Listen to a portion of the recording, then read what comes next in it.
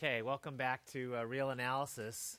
If you have been following along, we just introduced the concept of compact sets last time, and we're doing a series of lectures on compactness to give you, try to give you a sense of why this is such an important concept, but also give you a feeling for what compact sets are.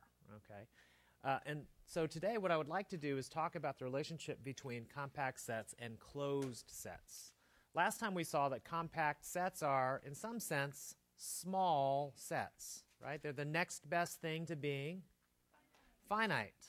Okay, so in particular, finite sets are compact.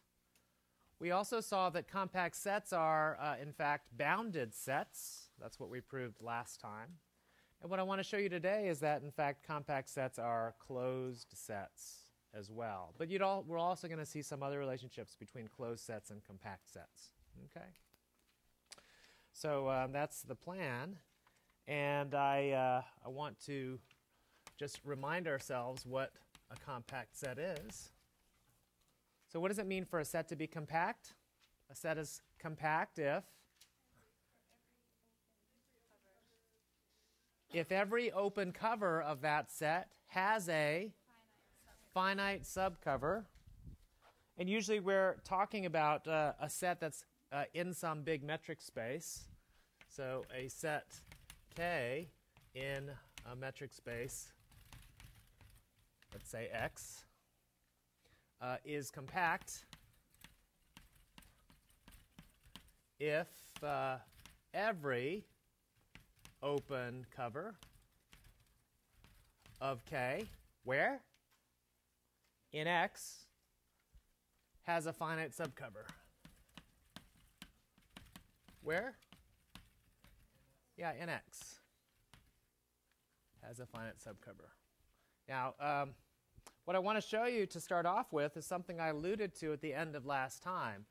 That is, it really doesn't matter what space you're embedded in. That is, compactness is actually an intrinsic property of a set, and it is not actually doesn't actually depend on the metric space you're embedded in. Okay, and so that's the first thing I want to do for us.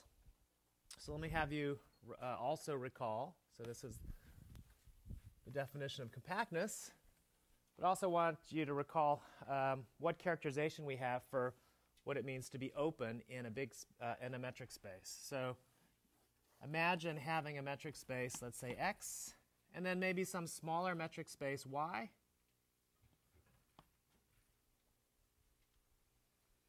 And we might ask, what does it mean to be open in X? Well, what does it mean for a set to be open? It means every point is a interior point. Or another way to say it is, every point can be perturbed a little bit and still stay inside the set. That's what it means for the set to be open, right? Okay, but last time we made a distinction then about what it means for a set to be open in X versus open in Y. You could imagine, for instance, a set like this, which doesn't contain its boundary here, but does contain all the points on the boundary here. What does it mean for this set? Is this set open in X? No, it's not open in X because you could be right on the boundary here and perturb a little bit and you'd leave, right? This point is not interior. There is no open ball neighborhood around this point that's still within X. Agreed? But is this set open in Y? Yes, because, okay, well here it's clearly open. You can perturb a little bit. But here, in Y, if you perturb it a little bit, would you still remain within Y if you only move within Y? Yes. Okay. Harris. What about the endpoints on that boundary? So the places where the boundary, the little ball intersect with the boundary. Oh, yeah. So I'm leaving these out in this particular example. But if these points, very good question, if these points were actually in the set, then this set would not be open in Y either, because you could march to the northwest direction here and leave the set. Okay, this point would not be interior if it were included. Okay, everybody with me? So this example here is an example of a set that is, in fact, open in Y. It's not open in X.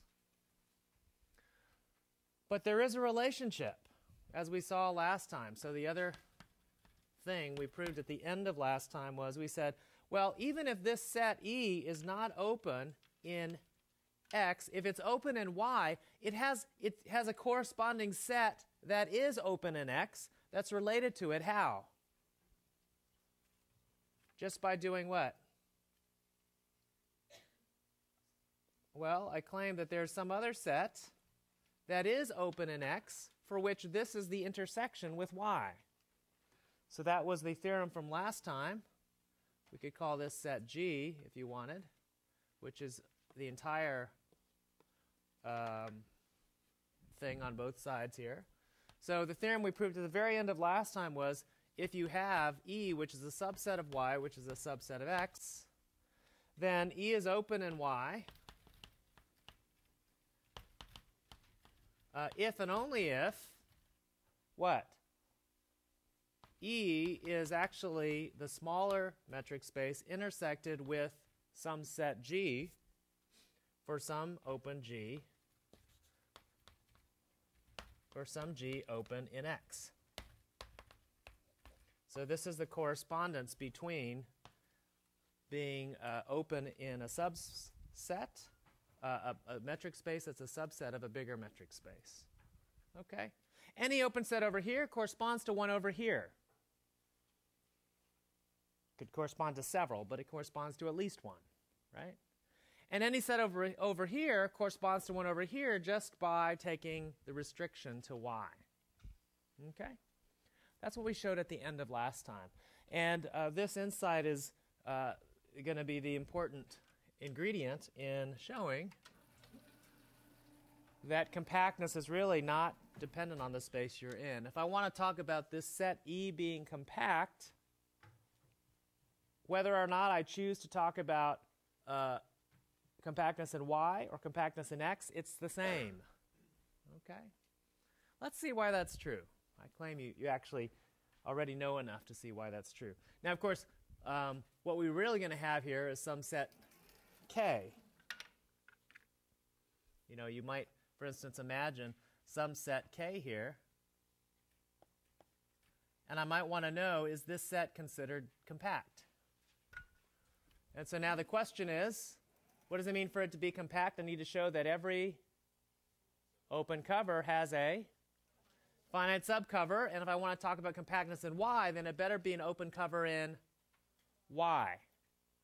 Oh, so then I'd use what kinds of sets? Purple sets or yellow sets? Yellow sets to cover this creature. And I want to know, is it true that if it's compact here, is there some relationship between being compact in X, which would involve covering by purple sets? Okay, in fact, the theorem that we're about to prove says, in fact, the notions are equivalent.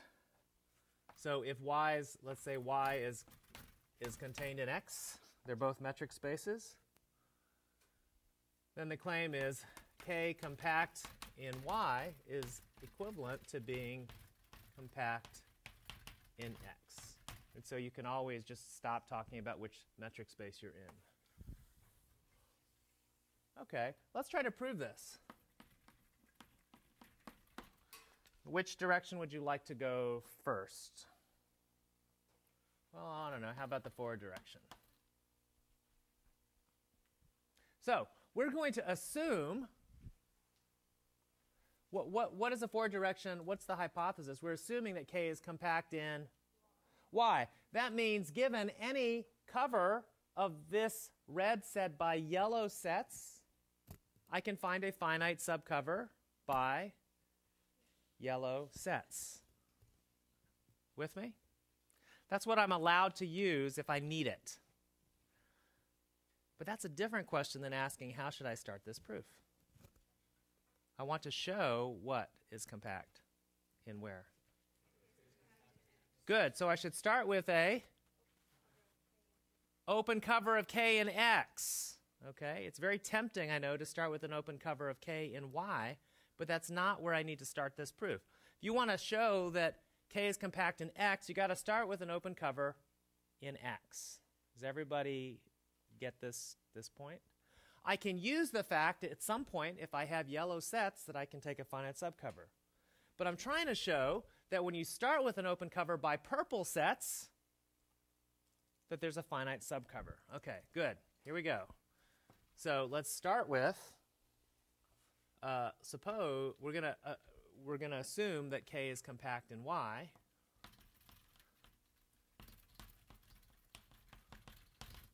This is sort of in the background.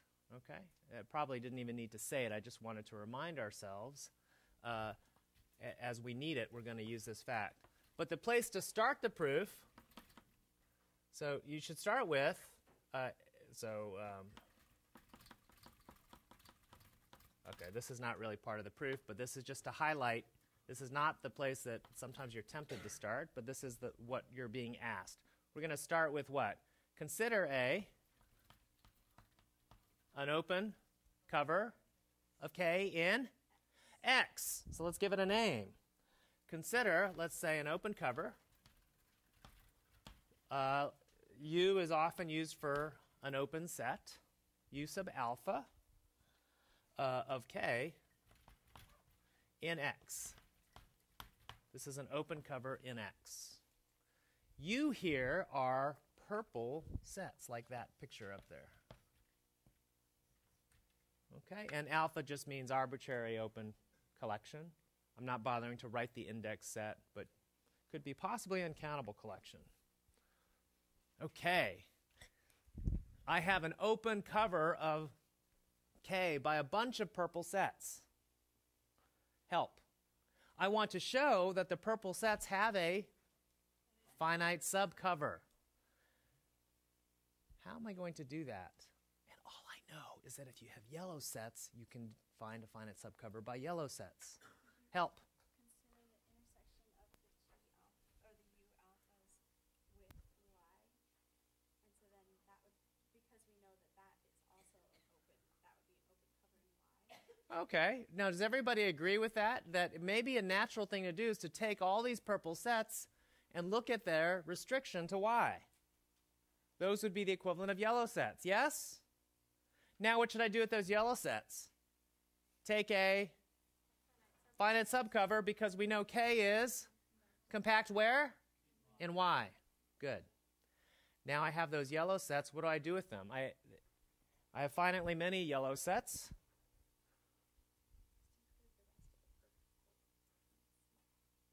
And I want purple sets.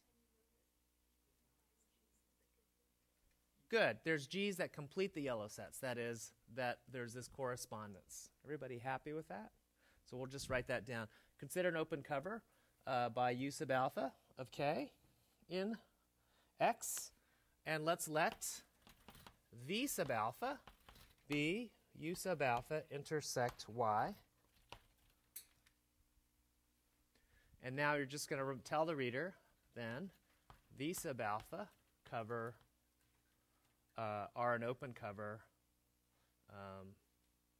I'll just write this for shorthand. V sub alpha cover what? K in Y. All covers are open covers. That what we're going to refer to. So I'm not going to write that down. But yes, Willie.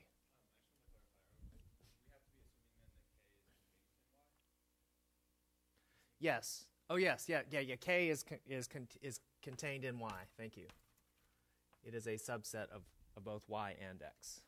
Right. Otherwise, it wouldn't even make sense to talk about K being compact in Y, because it should be a subset of Y before you even talk about compactness. Yeah. Thanks for clarifying. Okay. Good. The V sub alpha cover K. Is that clear that they cover K? Yeah. Because K was in Y, and that I see why Willie was concerned here. This is the point at which you need to recognize it. Right. That's right. Okay, very good. Oh, okay. So there exists a So probably should tell the reader this is by compactness of K in Y, there exists a finite subcover, which we can denote V sub alpha 1 through V sub alpha n. Nice. So we're just turning our intuition into a proof. So now help me finish this statement, this proof. What's the finite subcover that you are expecting to use now? That's purple. Remember, these are how many V's? These are the V's. Okay. So then what? We should go back to the original what? U's. Which U's? The ones that are indexed by the alpha 1 through alpha n. Okay. So then the claim is that the U sub alpha 1 through U sub alpha n cover K in X. That finishes the forward direction, doesn't it? As desired. Oh, and of course, maybe you should remind the reader that these are a finite cover. Finite cover of K in X. As desired. Okay? It's finite subcover. A subcover of the original cover. Okay? That's important, right? You want your resulting sets to always be a sub-collection of the original collection. Okay, that's the forward direction. Assuming compactness in Y, we showed compactness in X. How about the reverse direction? We're going to assume compactness in X, show compactness in Y, so I should start with what kind of sets? What kind of cover? Cover of K in Y. Very good. I won't redo this whole argument, but just remind you that here we're going to consider, so the starting point is consider an arbitrary open cover of K. I'll give it a name. Let's start with V's. That's convenient. V sub alpha of K in Y. And now we want to show there is a finite subcover.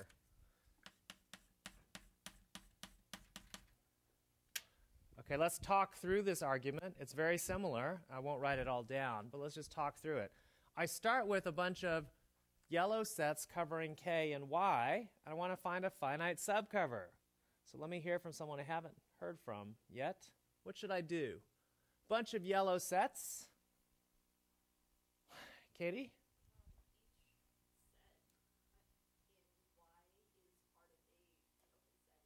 Excellent. By this theorem.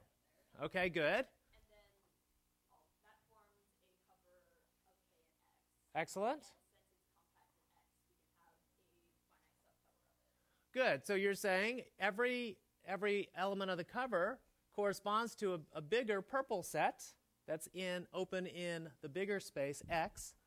That's an open cover. It has a finite subcover. And now restrict to get yellow sets. And that's a finite subcover, the original collection. Everybody happy with that?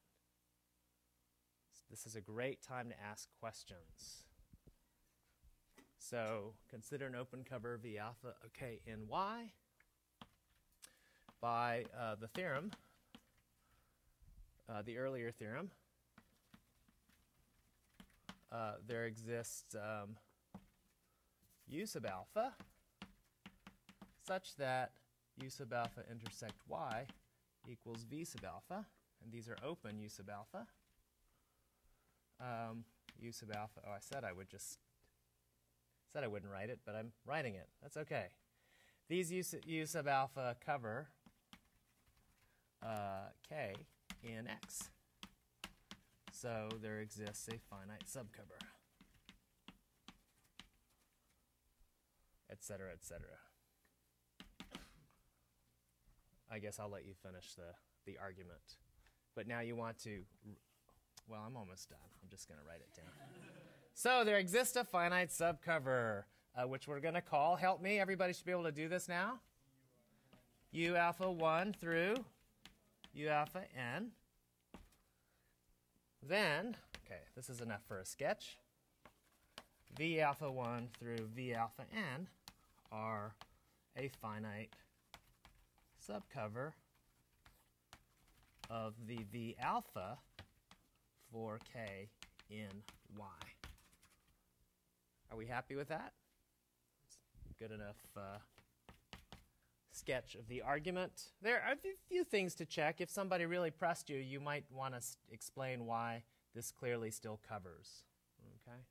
But I'll let you worry about that. All right, excellent.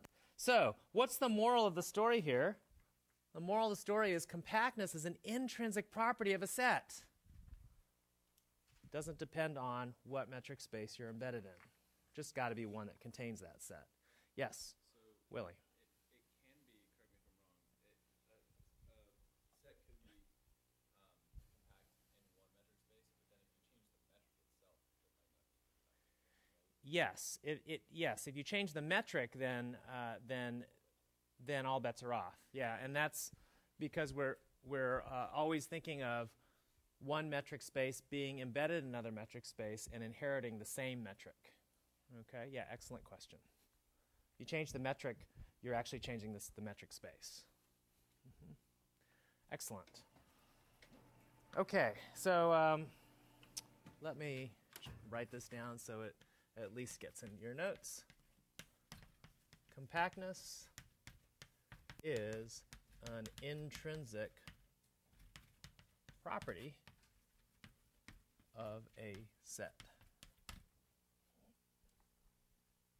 That's really what we're trying to say.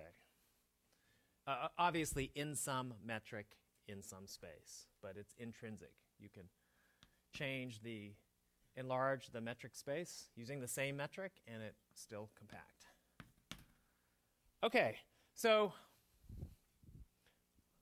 now we're ready to prove some other things about compact sets. We still don't have many examples of compact sets, but we're getting there, okay?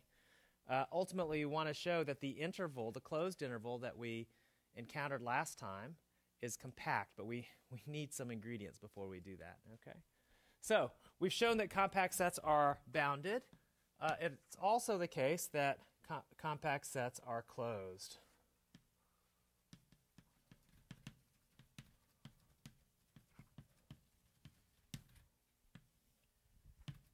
Obviously, we're referring to some particular metric space being closed in a particular metric space. Okay, so, gee, why is this true? Why is this true? Let's draw some pictures to see if we buy that. Here is imagine the whole board is the metric space, and here is some set K.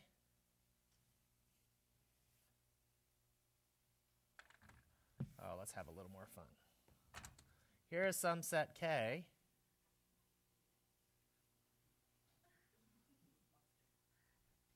Okay.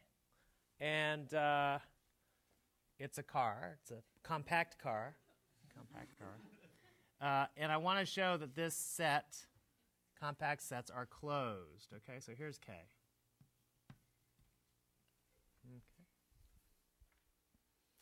Okay, now, how do I show that this set is closed? What's one way I could try to do this? Well, let's see. What does it mean to be closed? A set is closed if it contains all its limit points, or, alternately, a set is closed if its complement is open. Which of those characterizations do you think might be most helpful here?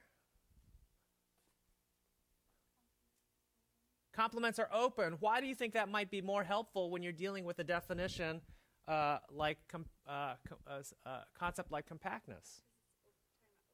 It's talking about open covers. Okay, so let's try that strategy. I want to show the complement of K is open, yes? So, this is one of the most fun proofs in this class. This is just so much fun, okay? So I want you to just be ready to appreciate this. Okay, here we go. We're going to take any point outside this set and show that, what? There's a ball around it, a neighborhood around it that misses the car. Okay? That's our goal. So let's imagine that we have a point, P. How can I produce an open set that misses the car? And just for a little bit of comparison, I'll do a little scratch work here. I mean, you could imagine, for instance, another set like this. I mean, here's another set in the plane. Maybe,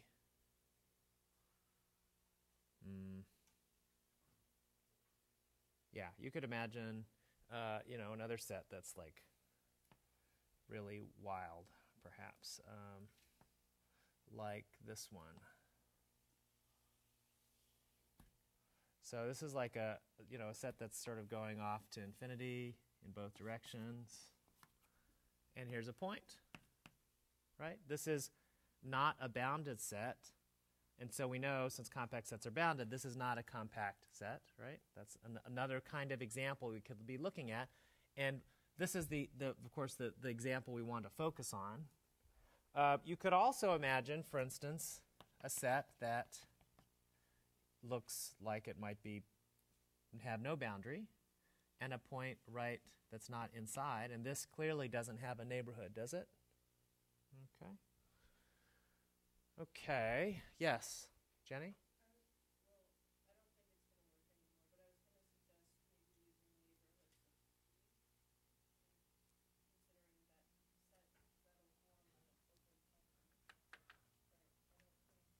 Oh, interesting.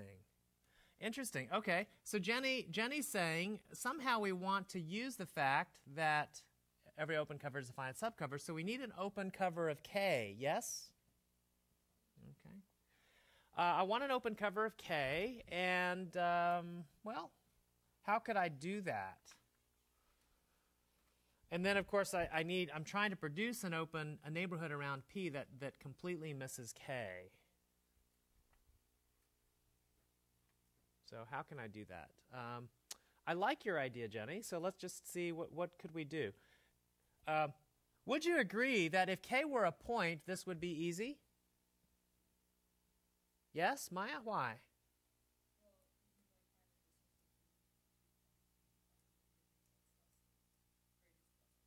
Okay, good. If I had a particular point over here, let's call it Q, would you agree it would be very easy? Let's make even Q a little farther here, in fact. P and Q, you could find an open ball around P that completely misses Q. Would you agree? Yeah, it might be this one. Right? If this distance is 10, you might make this radius 5 just to be away from Q. Now, of course, you see this car here and you're worried, right? You're saying, gosh, no, it's too big. Okay, but a priori we don't necessarily know that much about this, except I know 2 points can be separated. Yes? Now, in fact, I claim something more is true, that not only can P be separated from Q, but I can separate both of them with disjoint open balls of radius half the distance between the two. Would you agree? Yes? Okay. So then what? How do I pass from one point to infinitely many points? What's the problem here so Maya said, oh, take half the distance between P and Q. Maybe I'll do that, take those distances for every point in K and then take their minimum. Well, If there are not finitely many points, then what's the problem with taking the minimum of all those distances? May not, well, if it exists, it might be 0. It clearly exists. The minimum doesn't exist, but the infimum exists because it's bounded below by negative numbers, right? But that infimum might be 0. So look at this example. Would you agree that if I have a point Q, yeah, I can take a ball of radius half the distance between the two, right? And then I could take the minimum of all those things. But this is a case where, depending on how close Q gets, that minimum might be 0. That infimum might be 0, and the minimum may not exist. Okay? So, yes, you have an idea.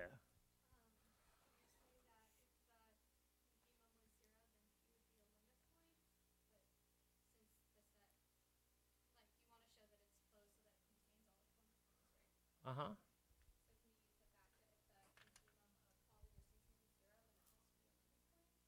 Okay. Okay. So, so it's certainly that the intuition is correct. That is, if you have a point here, and the infimum of all these balls were 0, then P would be a limit point. But we're trying to show that. So then what would that mean? Suppose P is a limit point. Then what?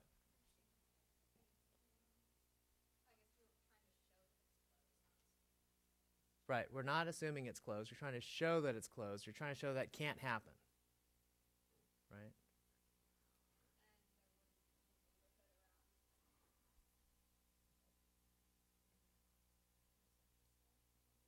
Yeah, so this is your intuition is right, but it's not going to help us show that this set is ultimately closed if it's compact. We need to use compactness somewhere, right? Okay, but good intuition. So help. Let's see. Do we have an open cover, Steve?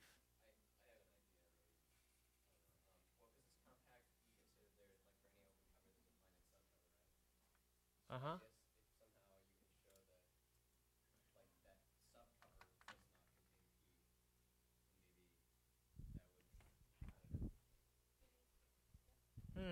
Okay, I'm not sure what you mean, but let me draw some pictures here.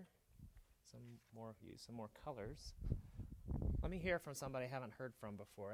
Any other ideas as to what cover I might use for K? And I've just suggested that instead of just looking at distances from P, you might look at balls around Q. Yes, Patrick?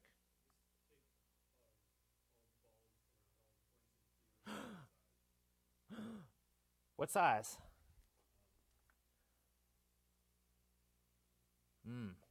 Okay. Well, would you agree, Patrick, that for any particular point, I have a ball like this that completely misses a ball over here? Yes? Yes? So let's give it a name. How about calling this set the set around P that misses Q's ball, U sub Q, and the set around Q that misses P's ball, V sub Q. Yes? And you could take this to be half the distance between the two.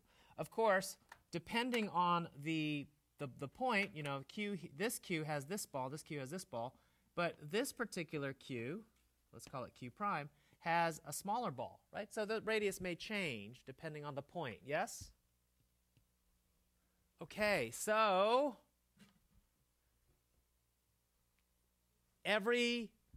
for every point, there are partner sets that separate that point from P. Call them U, Q, and VQ. Julian? Use what as a cover? The set of VQs is a cover. Yes, it is. So what? There's a finite subcover. So what? So we're here at this point, would you agree we're just following our nose? Not sure exactly where this is going, yes? But Moira is thinking, when I have a finite subcover, I have a finite number of these balls. And Jing Jing is smiling because she may have some insight here too.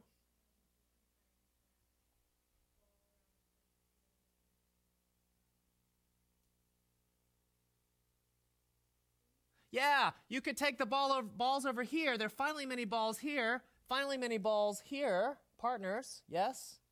You could take the one of minimum distance. Why does that minimum have to be bigger than 0? Why does it have to exist? There are now finitely many distances you're talking about. Why does it have to be bigger than 0? Because it was bigger than 0 to begin with. All these numbers were bigger than 0, yes? And now we've used finiteness. Right? We basically have finiteness where we didn't have it before. That's what I mean when I say compact sets are next best thing to being finite. Right? We're actually appealing to finiteness here. Okay, so let's write that down. We're in really good shape here. So, proof. Just put this down carefully. So, we'll take a P and K. We'll consider, okay, let K be compact. And we'll let P not in K. We'll consider P not in K.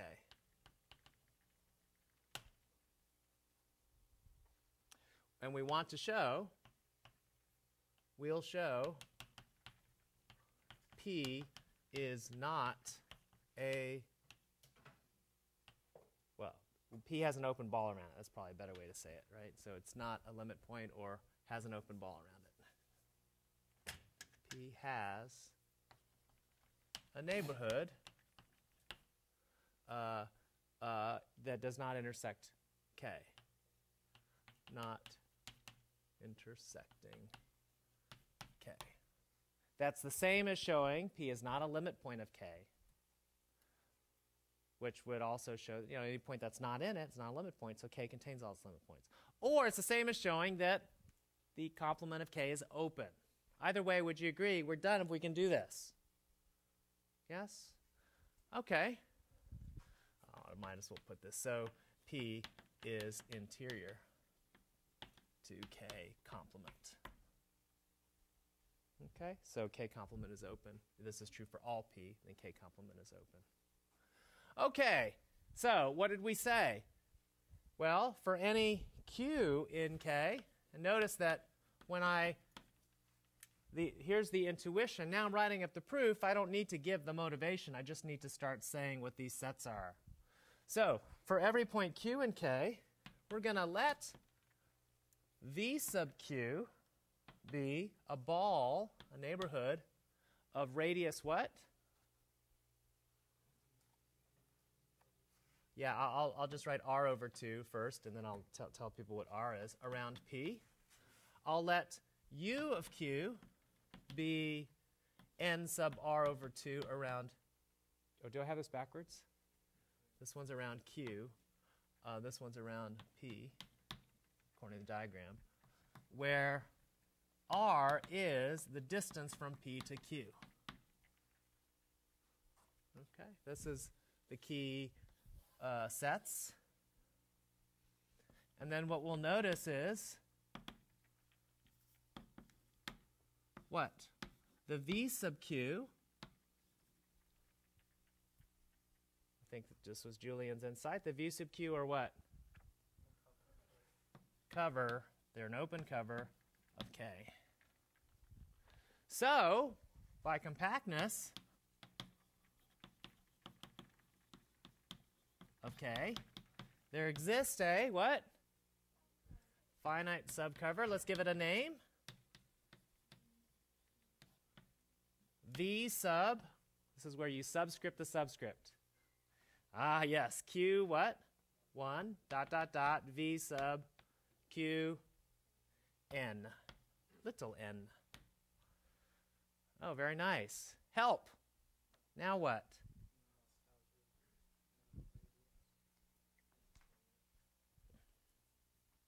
So what should I do with the U's? Look at their partners. These are partner sets. So look at all the U's and take their. You could take the minimum radius. An easier way to say it is to take their. You've got a bunch of concentric balls. Take their intersection. That's probably easier way. Then let's give that intersection a name. Let's call it W. If we take the intersection of the U sub Q1 intersect U sub Q2, dot, dot, dot, U sub Qn. What can I say about W? It's the intersection of how many things? Finitely many things. Therefore, it's an intersection of finitely many open sets. It is open. And if you really want to help the reader, you could say in its radius, it's a ball of radius, the minimum of distances between P and Q sub I. That's one observation you could make. Okay? That is another way to think about it. Okay, now what do I claim about W? So now I had all these partner sets here. And the smallest one is the one I'm interested in. That's a ball, but why does it miss the car? Because VQ is a cover. Okay, but why does this ball miss the car?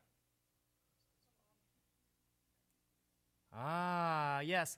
This creature is disjoint from, well, it's disjoint from, this circle is disjoint from its single partner. But what about, how do I know it's disjoint from all the things that cover this creature? Okay, triangle equality will be useful, but give me intuition. Why is it that this point, this disk, misses all the other, so here's another point. Let me just draw another point here. And its ball.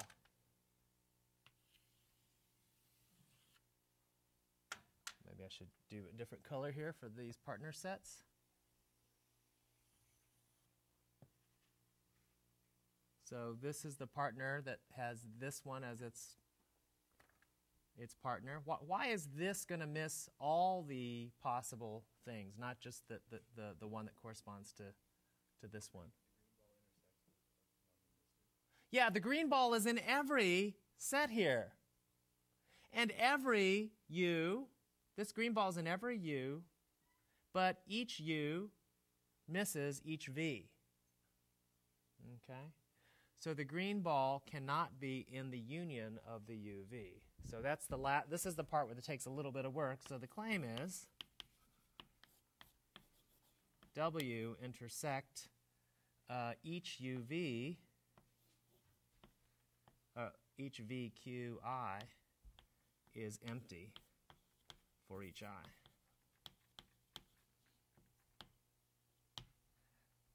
And why is that? Because, well, it's easy to see now the way I've written it, because W is in U sub Q, right? U sub Qi. And U sub Qi intersect V sub Qi is empty. Okay? Everybody happy? All right.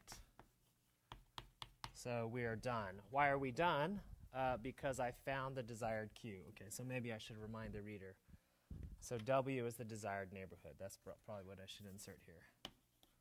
W is the desired neighborhood. And the word desired makes the reader think, oh, yes, you referred to something that you wanted to show earlier. Okay. Any questions about this proof? So really what we have is, it's sort of an amazing kind of idea here that I can separate P from each point. There are infinitely many points, but that's where compactness comes in. Okay. Beautiful, beautiful idea. All right. So what do we know? If a set is compact, then it must be closed. So we have, as a easy consequence, something that you've already seen, and that is, for instance, example 0, 1, this open interval is not compact. We have already seen an open cover that doesn't have a finite subcover, concentric things getting bigger and bigger and bigger, right? But now we can see from this theorem that it's also clearly not compact. Okay, if it's going to be compact, then it has to be closed. Okay. Okay, very good. What else can we say about the relationship between compact sets and closed sets? Compact sets are closed, but are closed sets necessarily compact? No? Give me an example. How about the entire real line in the entire real line? It's not compact because it's not bounded. That's one way to see it, right? So notice that the entire R in R is not compact because it's not bounded, though it is closed. So closed sets are not necessarily compact.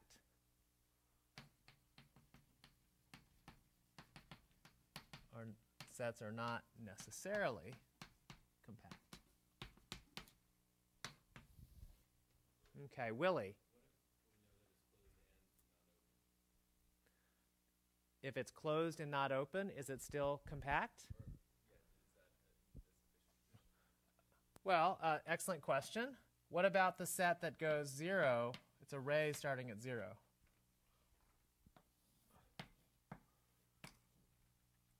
Was that closed? Yeah, it's closed. And it's also not compact because it's not bounded. Excellent question. Yes, Emil. Ooh, excellent question. Are closed and bounded sets necessarily compact? We were going to answer that question next lecture, but since you asked, it'll turn out that closed and bounded sets are not necessarily compact it's not in every metric space, but it is true in R. Okay? And so that's something called the Heine-Borel theorem, which we will prove next time. And we're leading up to. Okay? Excellent question. Harris. That was exactly the same question. Yes, that's a famous theorem where we're going to show closed and bounded sets are compact in R, but not necessarily in every metric space. Yes? For any set we pick, can we find a metric space in which it is compact? For any set? Can you find a metric space in which it is compact? Sure, yeah, you give me a set and put the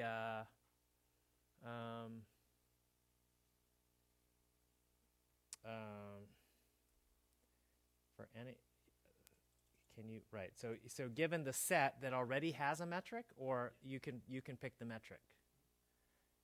Given a set? Okay. Well, yeah, so here's one thing you could do. You could ask yourself, what if I, yeah, that's a good question. And I should know the answer to this, but let me just think for a second. If you have a set, so I think the answer is no, but I need to think about that. Yeah. Certainly if you allow pseudometrics, that is if you allow points to be distance 0 that are not the same, then the answer is yes. If you just define compactness by open covers, because then everything is just all in one ball. Everything's open, everything's closed, and it's compact. Every open cover is got a finite subcover just by that one set. Yeah. Excellent question. Let me think about that. Okay, and get back to you. Okay, so closed sets are not necessarily compact. But here's one thing we can say. So this is leading up to the theorem that Emil and Harris anticipated. If I have a closed subset of a compact space, then I can actually say that that's also compact.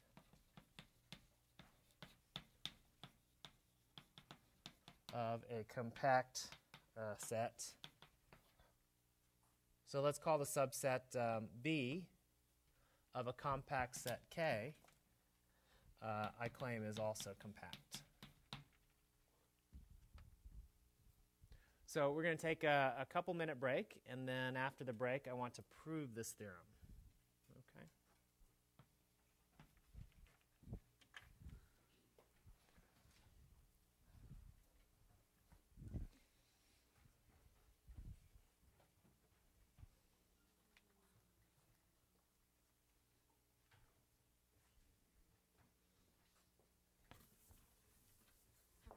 Hi. I turned in my. I got it.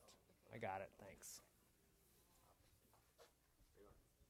Oh, just put it there. That's great. Thanks. Are we supposed to name our readers for the third one with the ones within the term?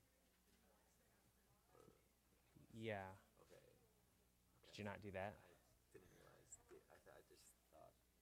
Yeah, I guess. Yeah. Okay. So, get them. Yeah. I'll make an announcement about that. Okay.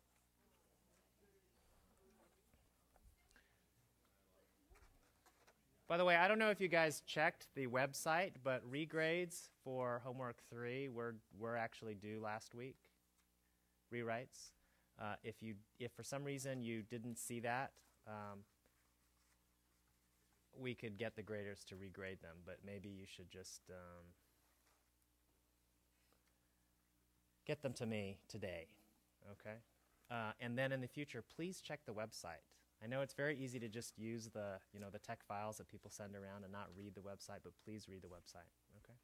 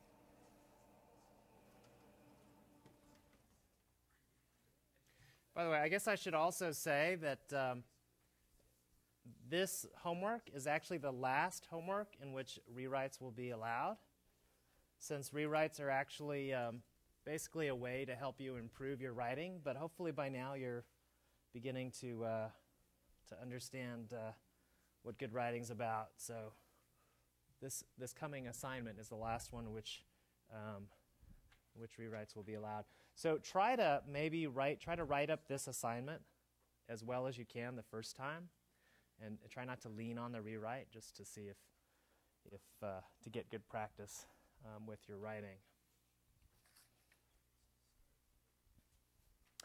Okay, let's resume. So before the break, we showed that compact sets are closed, and now we're addressing the question of whether closed sets in particular cases are compact, because they're not necessarily in general compact, but one instance we can say they are compact is if you take a closed subset of a compact set. So here's some compact set K, and if you have some closed subset inside B, then I claim B is also compact. And this is another fun argument with compactness. So I want to show what is compact? B. So I should start with an open cover of B. A lot of people are tempted to start with K, but no, you're trying to show B is compact. Let's start with an open cover of B. So here we go. Proof. Consider, or let's just give it a name. Let U sub alpha be an open cover of B. Okay, time to draw some pictures here. Here's an open cover of B, maybe by some sets here. Okay? Could possibly be lots of them. I won't draw them all. Okay? Now, I want to find a finite subcover of B using this collection. So find a finite subcollection. Yes? How am I going to do it? What do I know? I know K is compact. So if I'm going to use the fact that K is compact, I'm going to need to have an open cover of K. Do you see an open cover of K here?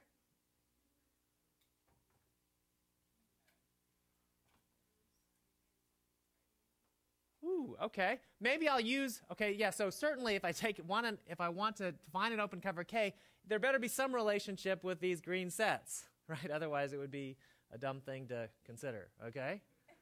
So, good. Many of you are saying, let's use these sets. Okay. Well, they don't necessarily cover all of K, so what should I do? Add more sets, perhaps. Now, would you agree that if I add more sets, it might be a bad thing to add infinitely many sets? Because then when you take the finite subcover, you might not get any of the original green sets, right? Okay, so can you see an open set that covers, or some open sets that cover the things that we've missed? I'll give you a hint. B is closed. B is closed. Okay, let's see. Let me see. Raise your hand when you think you can see an open set that might, a set or sets you might use to cover everything else. Green sets cover B. I need something or some things to cover everything outside. I know that B is closed. Therefore, as Katie suggests, its complement is open. And what does it do? It covers everything outside of B, yes? Okay, very good. Check this out. This B complement is everything outside of B, possibly more than K, but that's all right.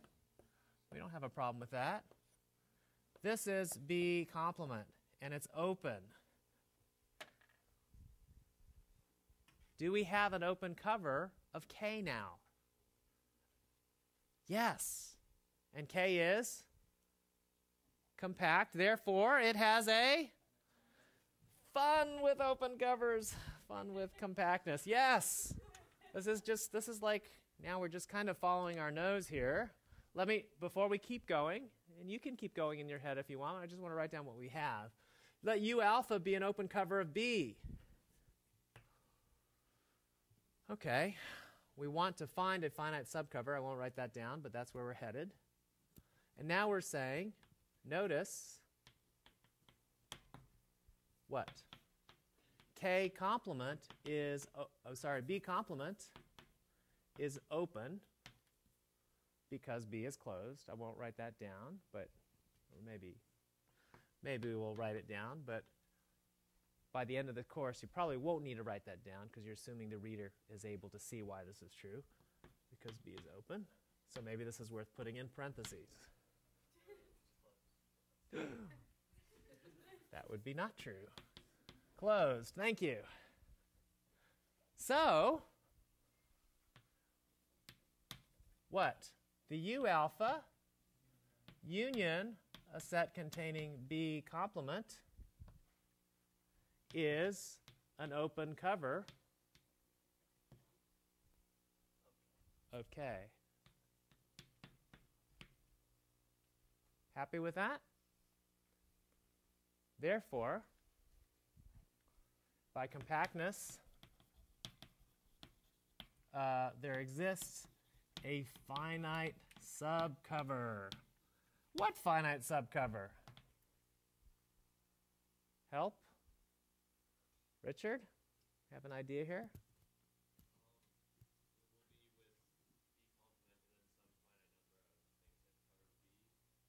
Okay. Are you sure B complement is necessarily going to be there?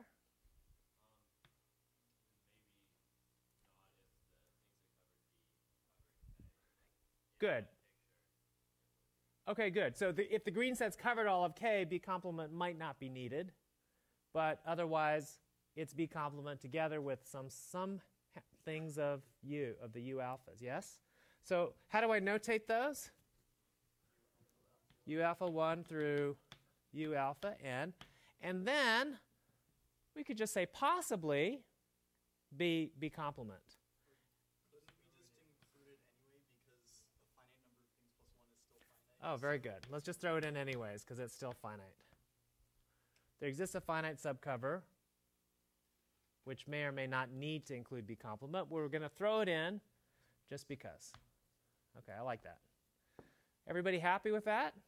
This is a finite subcover of this cover.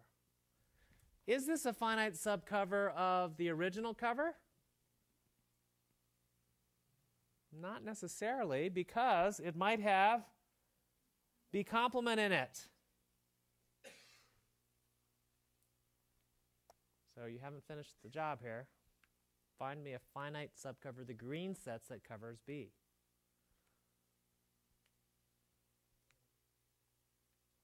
Julian?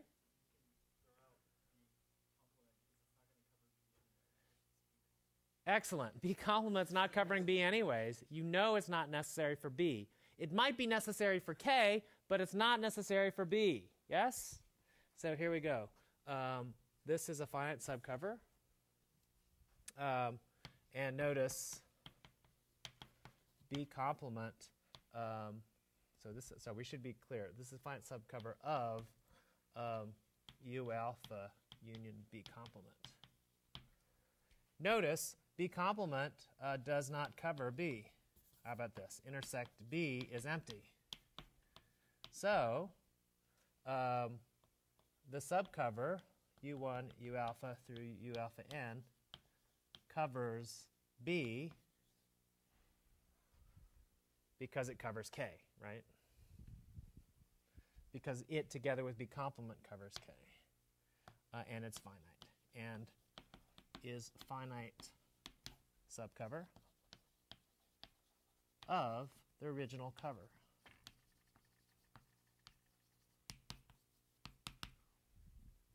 Everybody happy with that? Bonnie, are you happy with that? Looking good? Okay. Any questions? So what have we shown now? We've shown that small sets, if you take a closed subset of a small, namely compact set, it's still small, namely compact, right? Sarah's happy with that? Good intuition? Yes? Okay, excellent. Great. What else can we say about compact sets? Maybe it's worth at least remarking or making a comment about one of the corollaries of this fact. If you have a closed subset, a closed set, and a compact set, not necessarily related in a metric space, in some big metric space X, then their intersection is going to be what?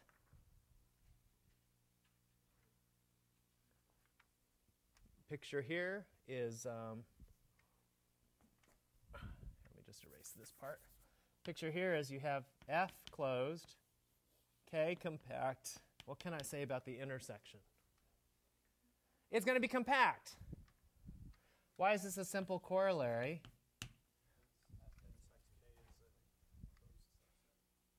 Good. K compact means K is closed. F intersect K is therefore closed because they're both closed. But then F intersect K is a closed subset of a compact set.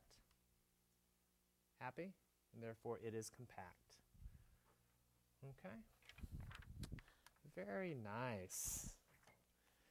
Okay, great.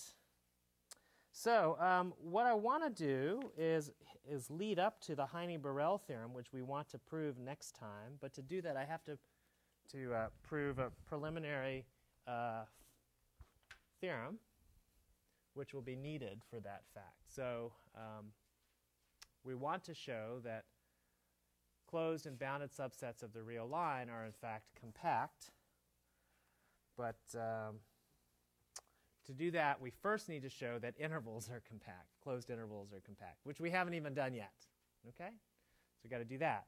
But in order to do that, we need the following theorem, which is by itself an interesting theorem. And this theorem says that nested closed intervals in R are not empty. Okay, I don't know why I put a parenthesis around this, but because I was actually going to say it more formally, which I could still do. Nested closed intervals in R are not empty.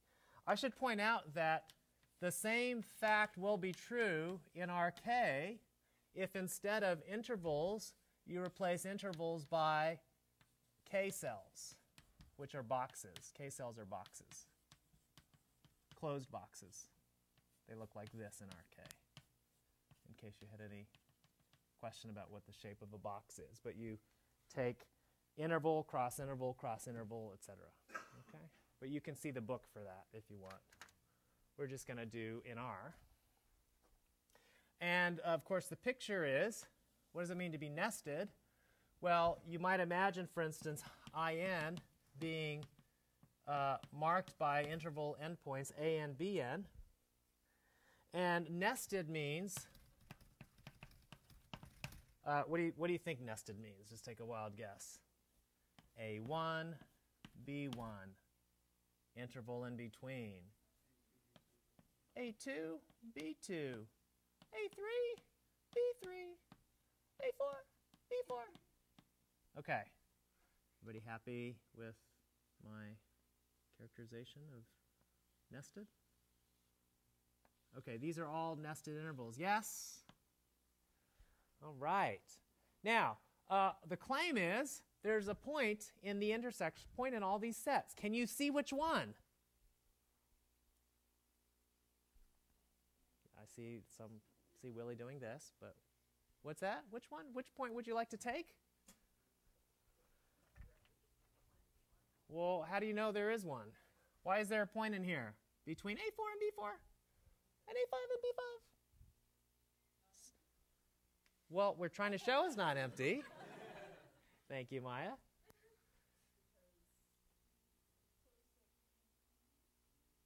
Well, what limit point? What? Okay, you guys know enough from week 2 of this class, week 3 of this class to suggest a point that's in here. Give me a candidate. Give me at least a good candidate, and I'll give you a hint. A1, A2, A3, A4, A5, A6. Oh, supremum of the A's? Why does that supremum have to exist? It's a bunch of real numbers. They're in fact upper bounded by B1. Very good. So here we go. There's a point here. We'll call it X. So nested, let me just finish writing down what nested means. Nested means if M is bigger than N, then AN is less than or equal to AM, is less than or equal to BM, is less than or equal to BN. Everybody happy with that? And so now here's our proof. Very, very nice idea. Very simple. Let's let X be the supremum of the AIs. And it exists. We'll just tell the reader it exists because they're bounded by B1. Happy with that? We have a candidate. It exists. Now, explain to me why X must be in all these intervals. Is it clear X is at least bigger than all the A's? Why? It's a supremum. Good. So clearly, X is bigger than every A sub I for all I. Because it's the supremum, yes? Because it's the soup.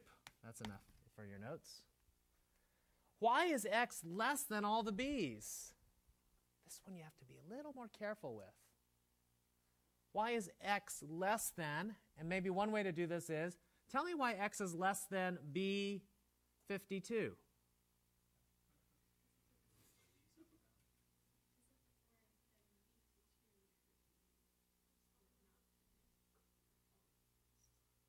Why is X less than B52?